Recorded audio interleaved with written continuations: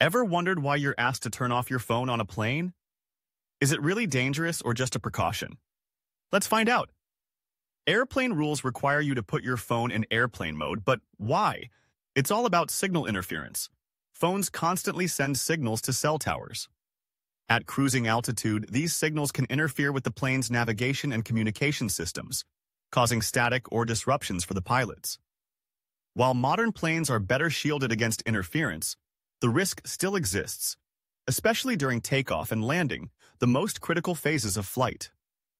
Another reason is passenger safety. Phones can distract you from important announcements or instructions in emergencies.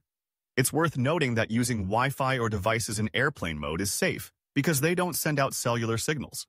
That's why many airlines now allow in-flight Wi-Fi. So, the rules aren't just for fun.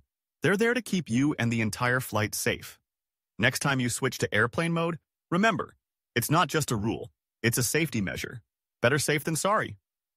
Curious about more travel facts? Hit like and follow for fascinating insights into aviation.